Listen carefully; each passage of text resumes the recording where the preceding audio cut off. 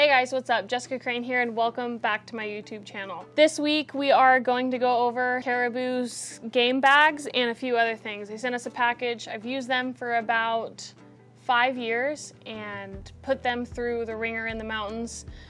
So there's some new stuff here that I've never used before, and then there's some stuff that I have used before. So I hope next time you are picking out your game bags, this will help you choose what is right for you and which system is right for you.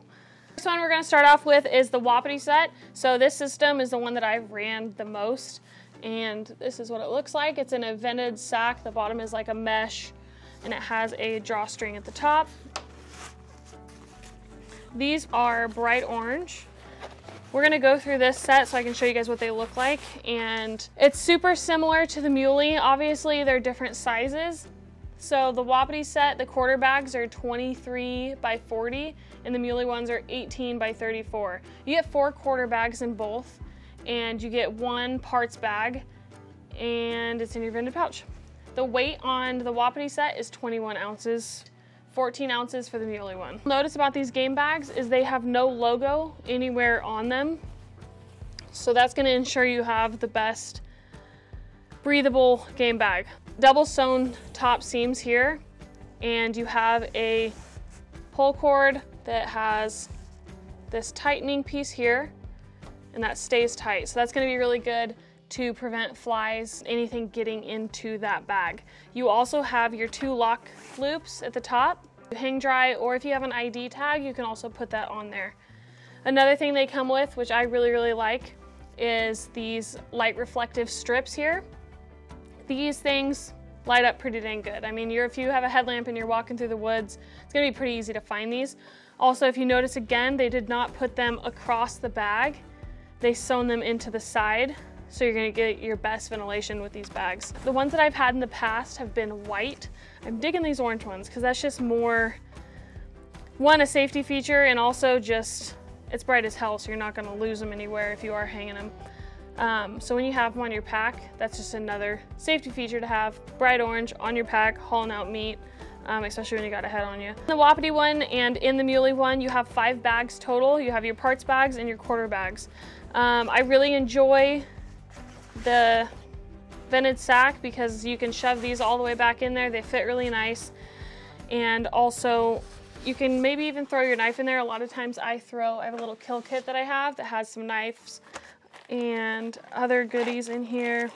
We got a knife, we got gloves, we've got flagging tape. You can put anything in there that you would like. One thing I forgot to mention is you have light reflective strand, like thread, inside of your tightening pull straps at the top. Also, you have it on the top of your game bag too, the vented sack, which is super helpful. So that's gonna be the size difference in those.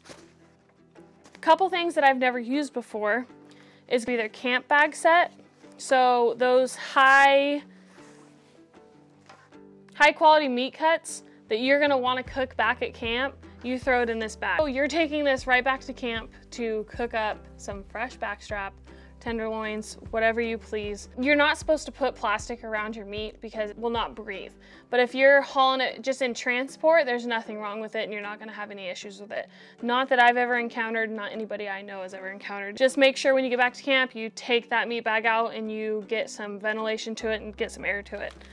But what's nice is they include this bag here that fits right over this camp sack. Throw it into your pack, you can throw it anywhere, and it's not gonna make a mess. They didn't stop at any of their high quality add-ons with their light reflectors here and all of the same qualities as the big game bags. So this is definitely gonna be something that I am adding into my pack, because you get back to camp and you have to dig all the way into the bottom of one of your meat bags that you don't know which one you put your tenderloin in. If you didn't put it in your parts bag, it's really nice to just be able to be like, hey, this is what we're cooking tonight, and this is where it's at.